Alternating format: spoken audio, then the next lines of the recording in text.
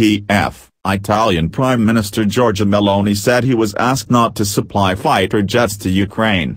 His remarks contradicted local press reports which claimed that Rome was preparing to send some old planes to reinforce the troops of Kiev.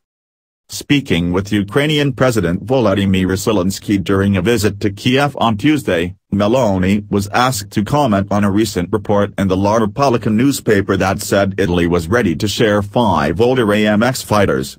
At the moment, the supply of aircraft is not on the table, he said, adding that decisions should be made in consultation with international partners, as quoted from RT, Thursday, February 23, 2023. Instead, Meloni said Italy was working on a new weapons package for Ukraine that would include a number of air defense systems, such as the SAMP, surface-to-air missile launcher, to be installed in coordination with France. While the Italian PM offered few details on the upcoming arms shipment, Foreign Minister Antonio Tajani said on Tuesday that Italy would deliver new air defenses within weeks.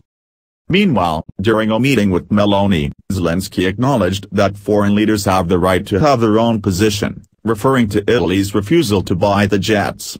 The two leaders also issued a joint declaration restating their support for the principles of international law, while Rome vowed to promote strong and effective political and material support for Ukraine among NATO and European allies.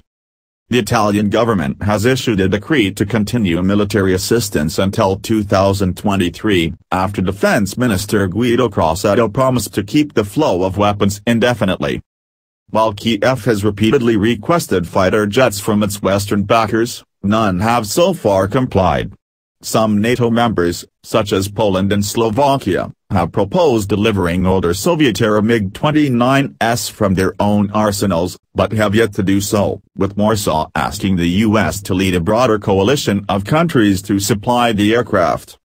Although Poland has been among the most outspoken in demanding fighter jets for its neighbor, President Andrzej Duda recently observed that his country has fewer than 50 warplanes in its inventory, suggesting that Warsaw has no reserves.